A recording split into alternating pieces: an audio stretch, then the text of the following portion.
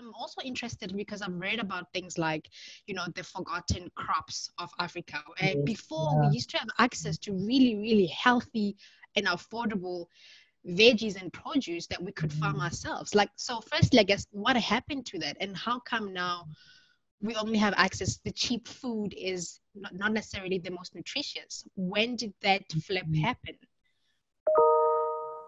It's a really good question. I mean, I think I don't think we can point to any one date or time that people shifted away from growing their own and deep cultural roots in food. What we do know now is that teenagers today in South Africa will be the last generation to remember that their grandmother cooked traditional meals.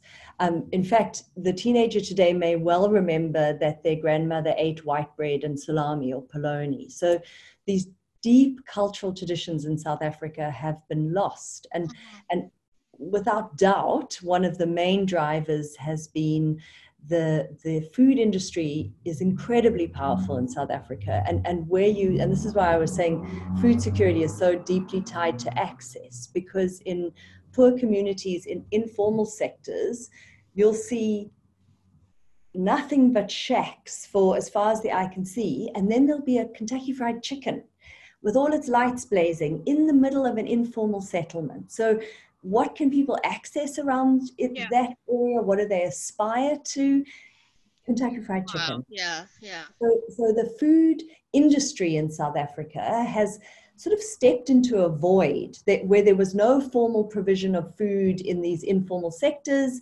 It became a market opportunity where there was no means of getting food into a deep rural village. Hand carts suddenly became a way of getting processed food, which is shelf stable and safe, into these communities. So we've gone over the last 20 years from a very deeply culturally appropriate, healthy diet to now eating, really there's 50 to 60% increase in processed food in South Africa.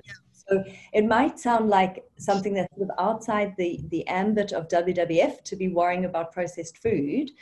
Increasingly, we're seeing how palm oil, soy, sugar, maize, wheat, these are all base ingredients into processed foods, and are sugar-thirsty crops, are crops that are farmed on a massive commercial scale.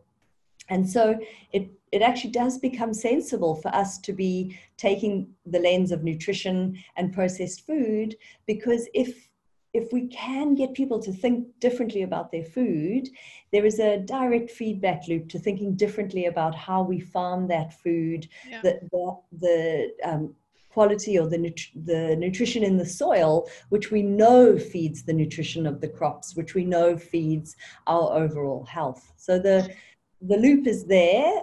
Sometimes we just have to make it more explicit. And that still for us is the piece that we're working on. I think this is so interesting. I think listening to you speak now. So 2 weekends ago, for the first time I went to Sumatra, and I got to see the palm oil fields and, the rubber plantations and whatnot.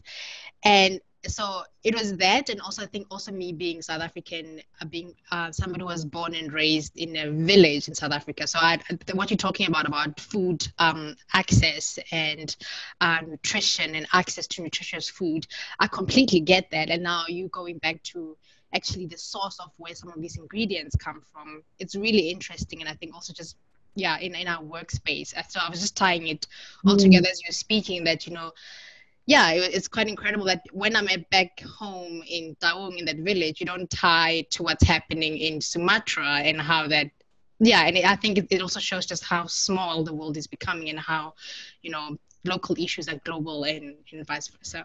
Yeah.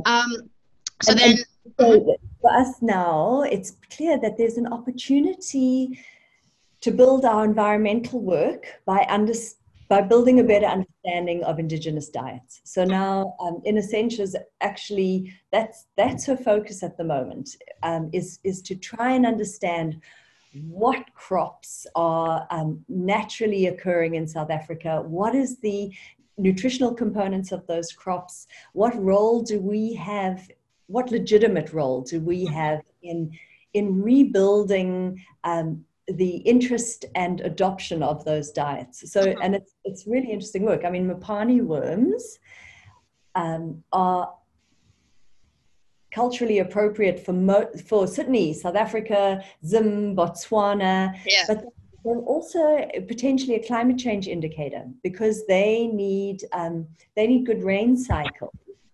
And when those are lacking, then the harvest becomes problematic because if you're harvesting too many, because they're naturally occurring worms, if you harvest too many of those, you'll wipe out the supply. And yet it's such an important source of protein in more rural communities in these countries. So it's a very interesting and new area of work for us, but we believe it has real potential in recreating agroecological farming approaches.